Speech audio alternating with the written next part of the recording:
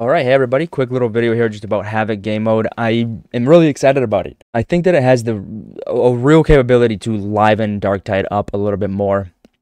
And I'm not talking about like adding new stuff to the game because, they did kind of recycle a lot of the old stuff. It doesn't really add any new content in terms of maps. I mean, it does, of course, add the new affixes to enemies, or afflictions, whatever you want to call them, new modifiers. And those are pretty fun, I'll admit. I mean, it does add a little bit of a more challenging aspect to the game, like this one where they just kind of pop and cause little pools of blight to appear on the ground. But I'm talking about more in terms of community engagement. They really, the Party Finder came out, and I don't know how much everybody else used it, but I wasn't using it that much. I was just always defaulting to quick play.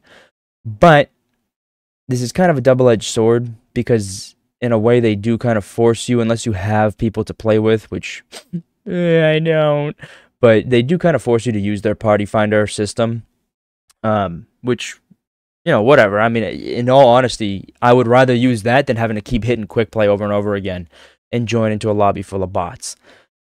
So it almost feels more like World of Warcraft or like an MMORPG at this point now, where you kind of have to not only get yourself prepared so that you look appealing to the people that, like the groups that you're applying to, but it goes the same if you're making the group yourself. No one's gonna want to join you if you're in like 440 gear, from what I've seen anyways. I mean, my weapon levels are pretty high right now, and I've been playing since beta, and there's some groups that I still can't get in. I'm still a fucking fat kid, right? And I'm trying to get into the cool kids table, and they're just like, shut up, fatty. Whatever, dude. I'll fucking rip your eyes out with my braces. How does that sound? But overall, I think they did a really great job. The Dark Communion mission is super fun. It almost feels like a Vermintide 2 mission. It's awesome. I fucking love it. But yeah, other than that, I think they did a really great job with the Grim Protocols update. Now, I hope that they don't go on vacation for another 6 months and just leave us with this. But I really do think that this could be the start of something great for Darktide. Bringing more people in, kind of making Endgame a little bit more attractive.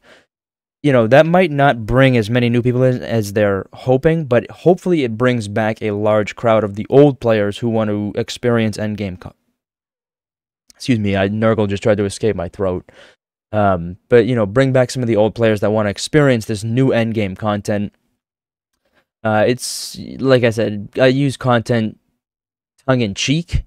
I think it's more for the experience, more for the rewards, more to be a part of something so big and community-driven. It is fun. And then, of course, with the introduction of the new weapons, maybe we'll have a little bit of hope for what's to come in the future. But anyways, thanks for watching. Thanks for listening to my little discussion about the Havoc game mode. I think that it's fantastic. And I'll see you guys all in the next video. Take care.